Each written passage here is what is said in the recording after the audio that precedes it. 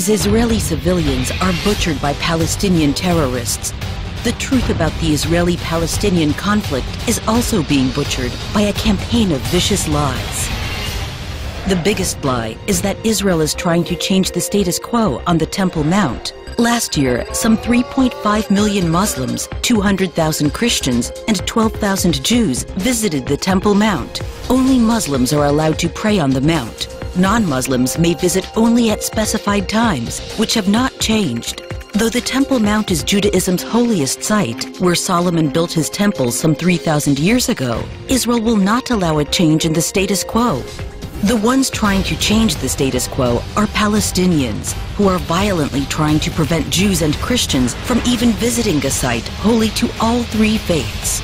Since 1967, Israel has vigorously protected the holy sites of all faiths, including Al-Aqsa.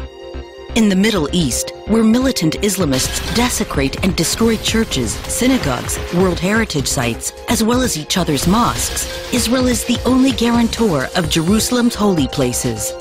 Palestinians have been propagating the Al-Aqsa is in danger myth since at least 1929. Nearly a century later, the mosque remains unharmed. But the lie persists. Incitement kills. Lies kill.